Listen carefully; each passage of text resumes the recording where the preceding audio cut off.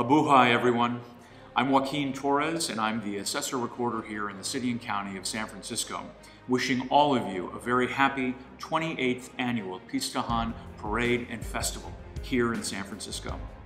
I'd like to thank the Filipino-American Arts Expositions for once again organizing such an important event that celebrates the culture and heritage of the Filipino community here in San Francisco and the Bay Area.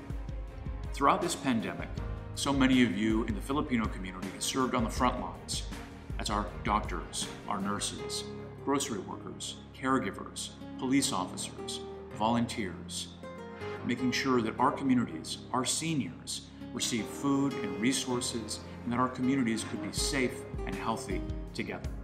You helped us move through this very challenging year and helped us fight COVID-19.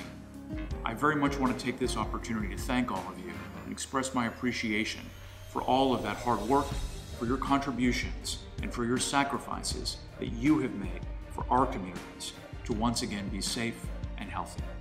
I know that together we will defeat this virus, and I cannot wait to be in person together with all of you, celebrating in our city, once again, Pistahan in San Francisco. Thank you and be safe.